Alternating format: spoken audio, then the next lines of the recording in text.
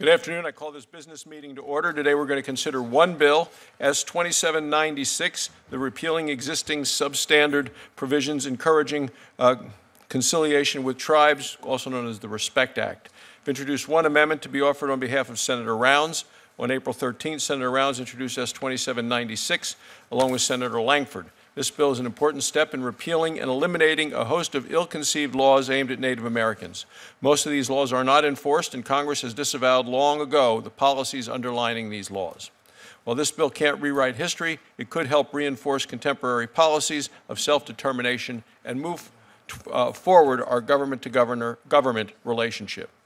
Before we turn to the bill, I'd like to ask Vice Chairman Tester if he'd like to make any opening statement. Let's keep the train running.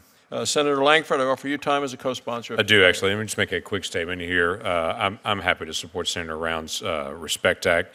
All of us recognize the relationship between the United States government and our tribes.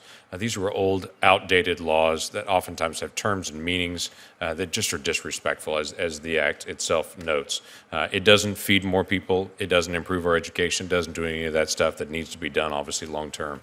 But it does help us just clear up some old history and to be able to resolve some things. So I'm glad to be able to support it and look forward to its passage. Thank you very much, Senator Lankford. Any other senators like to make an opening statement regarding this piece of legislation? No.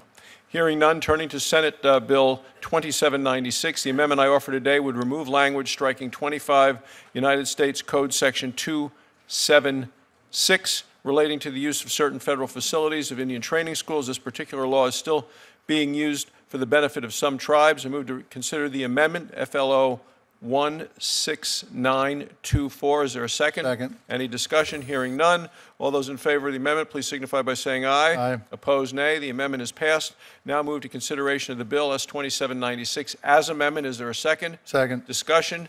Hearing none. All those in favor, please signify by saying aye. Aye. Opposed, nay. The bill as amended passes. I want to thank the members of the committee for getting the business of our committee completed expeditiously. I ask unanimous consent.